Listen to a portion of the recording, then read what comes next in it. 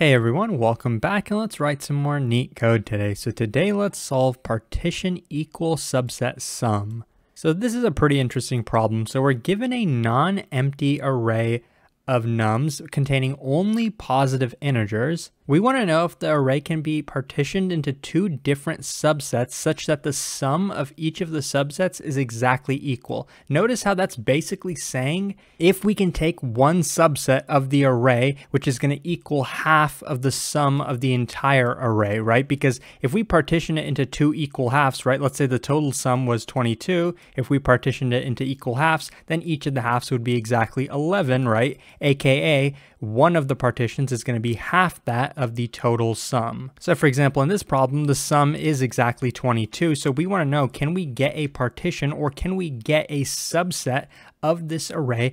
Basically, we can choose any of the values, and can we get a subset such that it sums up to 11? In this case, the answer is yes. It's true because we can take, the single 11, that sums up to 11, right? And obviously, if there's one way to get half of the sum of the total array, then the remaining elements are going to basically equal 11 as well, right? So you can see that 1 plus 5 plus another 5 is going to be equal to 11, right? Basically, these are the two partitions. So as with many problems, let's just try to figure out what the brute force solution would be. So basically, let's start at the first element, right? And for every single element that we visit, we have two choices, right? We can either include this in our sum or we can not include it in our sum. And we want to basically determine every single sum that we can make with any single subset from this given array. And we want to know, does that sum ever equal 11? Because 11 is our target, right? If we sum this up, divide it by 2, we get 11. So we want to know if that's possible. So let's brute force it, right? So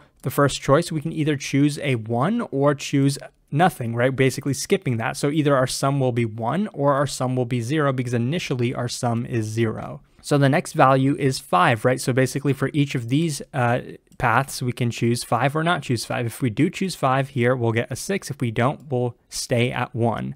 Otherwise, on this path, if we choose the 5, we'll get a 5 because we started at 0. So if we skip the 5, we'll stay at 0. Next, we get an 11. So basically continuing that, right? So I don't know if I'm going to have enough room for this. Okay, no, 11 plus 6 is going to give us 17 on this path. Clearly, we went over, so we would probably not want to continue down this path. But over here, if we skip the 11, we'll get a 6 still.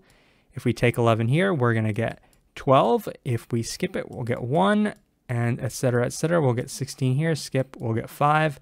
If we take 11 here, we'll get 11, skip, get 0, but clearly we found our target that we were looking for. We don't really have to continue anymore, right? So basically we can skip this last element. We found our target, we're going to return true, and we're going to go back up. So as you can tell, since every level of our decision tree, we're having two choices, right? And what's the height of this decision tree going to be? Basically for every single element, right, we're going to have a decision. So let's say the input size of the array is n. So basically our time complexity is going to be 2 to the power of n if we do a brute force method. So let's go back to the first step, basically the first element that we were at, and let's see if there's any repeated work that we can cut down on. So initially our index or our I pointer is at the first element, right? So basically we're at the beginning of the array. We can go down the entire array. We can choose any elements from here, and we want to know, can we sum up to the target 11? Now, once we take our two paths, right, we're basically going to say I is now going to be shifted to the next element, 5, right? And we had two choices. We could have either chosen the 1 or we could have skipped the 1,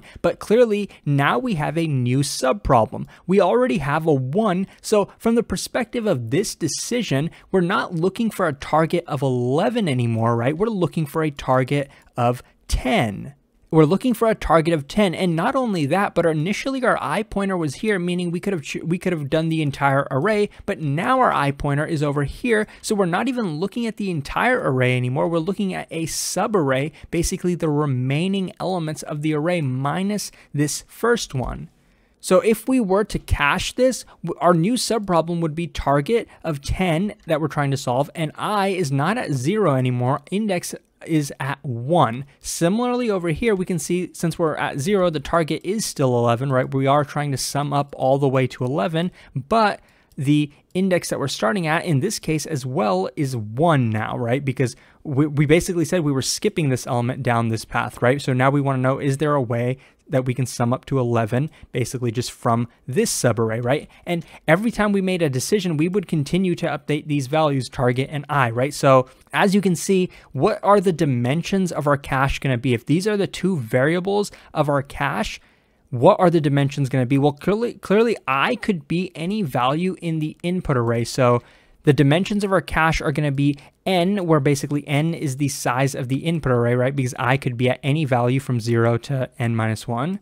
And what about the target? Well, the target is basically the sum of the entire array divided by 2, right? So basically sum of nums divided by 2, or, you know, the constants usually don't matter in time complexity. So basically this is going to be the big O time complexity. Now this is technically better than 2 to the power of n because they do give us a pretty good limitation. Like the values in this input array are usually going to be, I think, less than or equal to 200. Now, if they were really big, like if this could have been 1,000,000, clearly that would not be very efficient because our sum could have potentially been super large. But this is basically the best way that we can optimize it. So basically, if we did a depth first search solution with a cache, like a backtracking solution with a cache, this would be the time complexity, and this would also be the memory complexity because this would be the dimensions of our cache. But it's actually possible to improve the memory complexity a little bit with dynamic programming, and the time complexity is mainly going to stay the same as this, but the overall memory complexity can be improved. And let me show you why that's the case.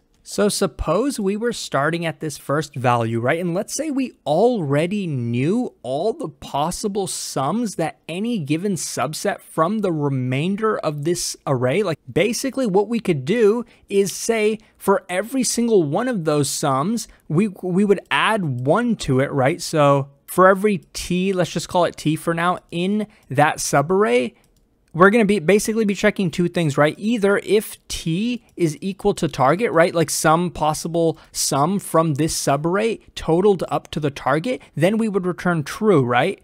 Every possible sum that we could create from any subset in this subarray, and if it basically that's what t would be. And if that t happened to be equal to the target 11, then we would return true, right? Or if we took every single sum we could create from this subarray and added 1 to it, basically 1 because that's the only value left over here, right? 1 plus t equal to target. If that was also equal to 11, then we would return true as well, right? So basically, this is the recurrence relation that I'm trying to show you. And so this is basically the idea we're going to use for the bottom up solution. So instead of starting here, we're going to work our way backwards. So we're going to start here. So, and this is very simple, right? So how many possible sums could we create from this subarray? Well, there's only one value here, right? We either take it or we don't. So the amount of sums we can create is going to be 0 or 5. And what I'm going to do is I'm going to be storing these values in a set. So let's say this is our set. So far we have 0 and 5. Next, what I'm going to do is I'm going to go to 11, right? We're going to work our way backwards. I'm going to start at 11 and I'm going to iterate through every single one of these. And I'm basically going to add 11 to them, right? So for 0, let's add 11 to it. That's going to be 11. I'm going to add that to our set. Let's look at 5. That's going to be 11. I'm going to add that. 11 plus 5 is 16. I'm going to add that to our set, right? Clearly, we can see we already found the target value, so we could return, but let's just keep going to see all the possible targets we could create with this input array. So we were done visiting 11. Now let's go to 5, right? So basically, we're going to iterate through every single one of these, add 5 to them, and then see if that's a new value. If it's already a value that exists, then we wouldn't do anything. Like in this case, we can see 5 plus 0 is just going to be 5, right? So I'm not going to add a second 5 to this because we already have a 5. This is a set. It's going to want only unique values. So we're not going to end up adding a second 5. But if we add 5 plus 5, that's going to be a 10. If we add 5 plus 11, that's going to be a 16. We already have a 16. If we add 5 plus 16, that's going to be 21. And basically, I'm going to do the exact same thing with 1. So, you know, we would add a 1 here. We'd add a 6. 5 plus 1 is 6. 1 plus 11 is 12. 1 plus 16 is 17. and 1 plus 10 is 11. We already have 11. 1 plus 21 is 22. So basically, this is the entire list of sums we could possibly create from our given input array. As long as this set contains 11, we return true. If it doesn't contain 11, that means it's impossible to sum up to this target, so we would return false. Now, I think in practice, the size of this set is probably going to be about the same size as the cache that we would use in the memoization technique, but technically the size of this cache is going to be limited to the size of the target, which is basically limited by the sum of the nums input array. So this is going to be the memory complexity in this case. Technically, the time complexity is going to be the same. But I think this solution is definitely easier to code. It's just a little bit tricky to actually arrive to this solution. I think going through the brute force to the caching to the dynamic programming solution is the best thought process to arrive to this optimal solution. So now let's jump into the code. So one thing I didn't mention is that if the sum of our input array is odd, then it's obviously going to be impossible to partition it into an equal half, right? So basically, if the sum of this modded by 2 is 1, then we're going to return false. Also, I'm going to have a DP set, as I mentioned, because this is going to be the most optimal solution. To the DP set, I'm just going to add a base case of 0. Basically, we're guaranteed that we can add up to a sum of 0, right, if we just don't choose any elements from the input array nums. And the target that we're trying to sum up to is, of course, the sum of nums divided by 2.